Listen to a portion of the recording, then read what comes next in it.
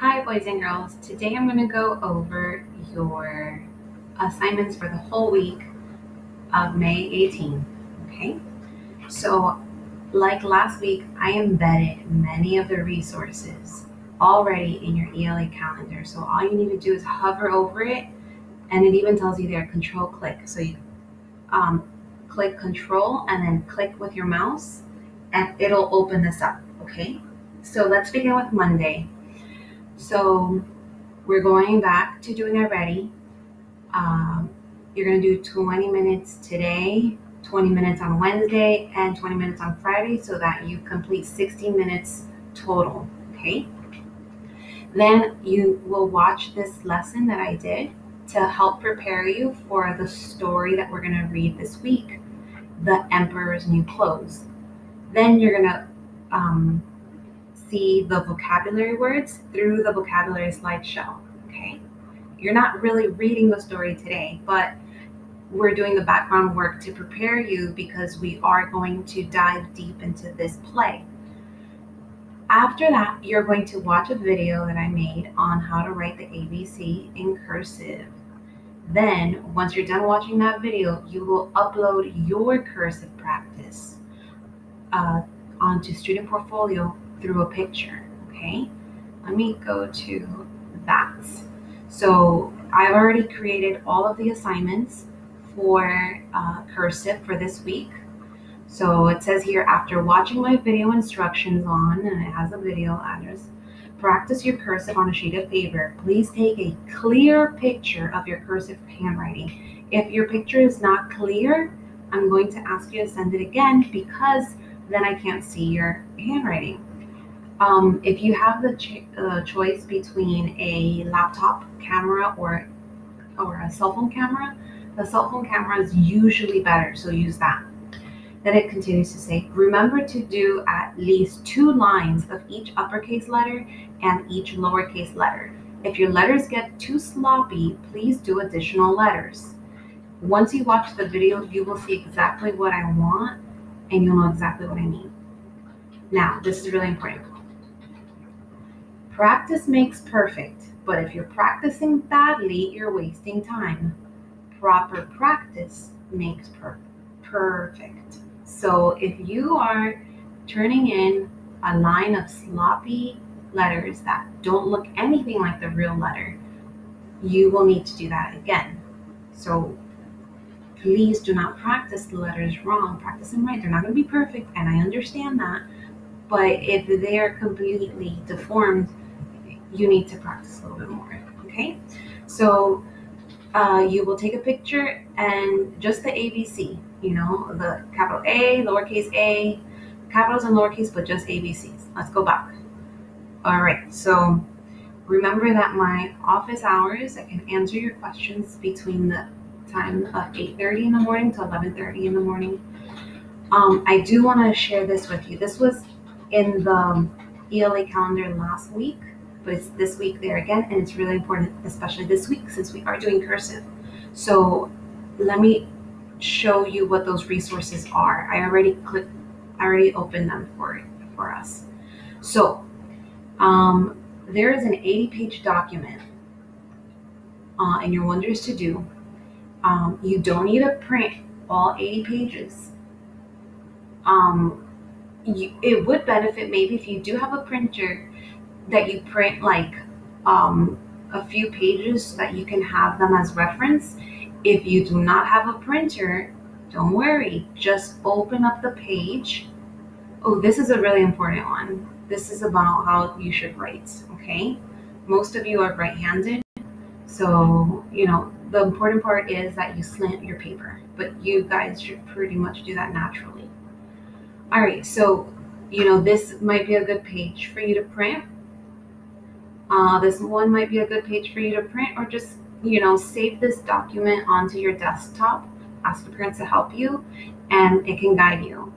And I do want to say that this sometimes is nicer than what I did, because as I told you in the videos, I'm not really good at cursive. So I mean, I'm okay, but this, if you have this, it will really help guide you, okay? But yeah, if you were in regular school in my class, we would be doing this. I would have printed this out for you, and you would have like little quizzes and tests. And so if you really want to get better, I would suggest that you do this. I know that some kids have already started because I put this on the Wonders portal last week. So there's just a lot of pages that you can just read through and practice, even strokes, okay? That's something that you can do to get better. All right, so that's that. The other thing in the Wonders portal is some blank lined paper. I do not have blank lined paper at my house, so I just used regular paper, and that's what you'll see in my videos, okay? So I wanted to show you that. Okay, let's go back here. All right, so Tuesday, you're going to read The Emperor's New Clothes twice. Then you're going to post on Flipgrid, and then you're going to reply to 2 classmates. So I do want to show you the Flipgrid. Okay. And by the way, I noticed this picture, and I noticed, Michael, you're sad there. Why were you sad? Everyone is so happy. Let me know. Okay, so this is your Flipgrid assignment, okay? So it says, first, be sure to read the story, The Emperor's New Clothes, on Storyworks Junior twice before continuing. If you haven't read it twice, you can click it right there. Then ponder the following question. When the royal aide warns the emperor about being remembered as a fool, the emperor gets angry and throws him out. But at the end, the emperor rewards the royal aide's honesty by making him his chief advisor. What makes the emperor change his mind? What is the lesson of the fairy tale? So I want you guys to, I know this is a lot, and I know you haven't read the story, but before you post, organize your thoughts. You can do it in your head by thinking, or you can even put your thoughts down on paper and then use that to respond to the question, okay? So you don't get like camera shy when the camera's rolling and you kind of forget what you were going to say, all right? All right, so then you're going to have another 2 videos. I forgot my ABCs and I left E out of this video. So you'll watch these 2 videos and then upload it, my hours, some extra stuff for that story. Wednesday, we have our ELA Zoom. We're going to go in the spirit of the story that we're reading, and we could wear new clothes or favorite clothes, okay? All right, so I already reading for 20 minutes, and then watch this video, upload it. Now over here, these extra things are videos that I found online that I previewed, and I think they are good if you want to see another sort of video of cursive writing being in action. So you can watch these videos. And then this last video is that song I like to play when you guys are working.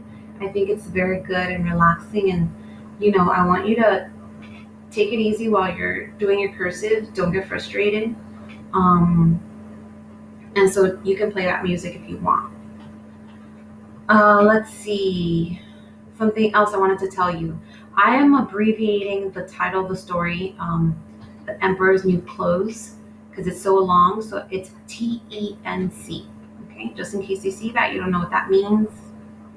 All right. So the thing I am most excited about, I'm excited about a lot of things. I'm really happy with this week's assignments.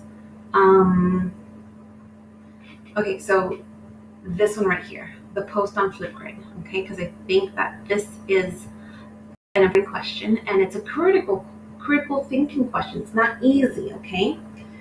All right, so I want to see this picture. So fun. Okay, anyway, so for Thursday, May 21st, the Emperor's New Clothes, we're going to answer this big question. Does anyone know who this is? You said Malala, you're right. Okay, so it says here, the answer the critical thinking question. It's a big question about the whole play. In this play, almost everyone is afraid to speak up. When might it be important to speak up, even if no one else does? So it says here, use the attachment to take 5 to 10 minutes to think about a concrete example from your life to respond to this question. Then reply to 2 other classmates. So before we move on to this, I just want to say that there's a, right here, this is the attachment. Okay, you click it and it opens to this. Again, it's the same question. You do not need to print it, but if you want to get your thoughts out on paper before you get the camera rolling so that you can remember what to say and think about something.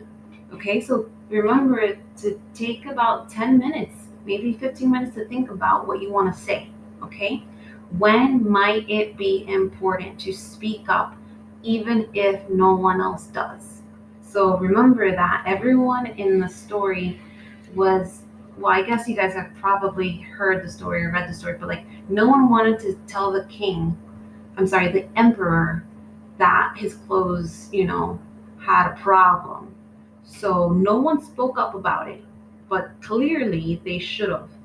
So think about your life, okay, and when might it be important to speak up? All right, so that brings me to this picture of Malala, okay? So the Giphy is of Malala, a class of 2020 high school graduate.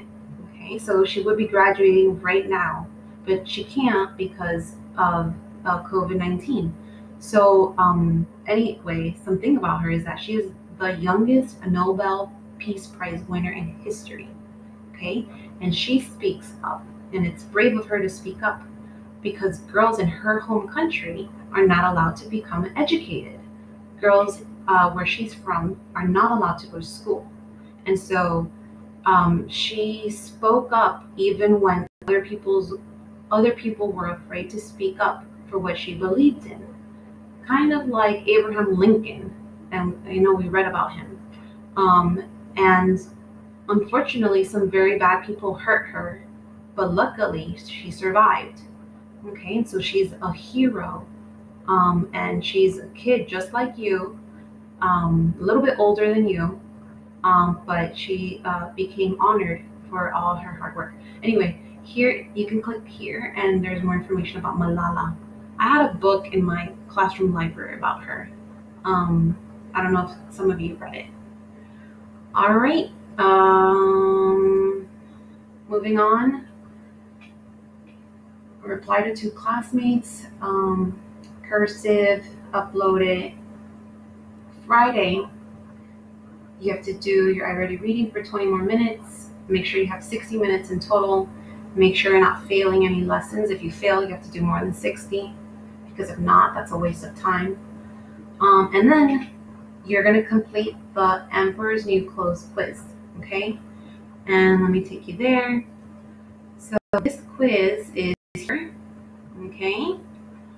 All right, you've done something like this before in the past. I put how many points you get for each question, okay? And last but not least, I want to say something here about the short written responses, okay? Because when you guys last did it, there were some things that I wanted to correct this time. All right, it says directions. Answer the questions below in a short, well-written paragraph. That's in capital letters. That means 3 sentences or more. So the reason why I added this and why I'm talking to you about it now is because many people did not write a paragraph. Okay? And so I really want you to write at least 3 sentences to really fully answer that question and really fully earn those 5 points. Okay?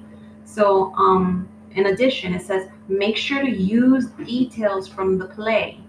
This is not a suggestion. These are your directions. So please follow them. Be sure to check your grammar and spelling before submitting. Again, not a suggestion. It's a direction. I will take away points for that. So I'm really going to be more strict about giving you all 5 points for following those directions, because last time I really accepted some work that was below par, below my expectations of all of you almost 4th graders. Okay, so that's that. Okay, let me know if you have any questions. I hope you enjoy doing ELA this week. I will see you on Wednesday. We will have a contest, and only there will be one winner. Okay, not everyone's going to get a trophy for the contest. It's going to be on cursive. Um, we'll also do some group work together. It'll be fun. Okay? All right, guys. Happy learning.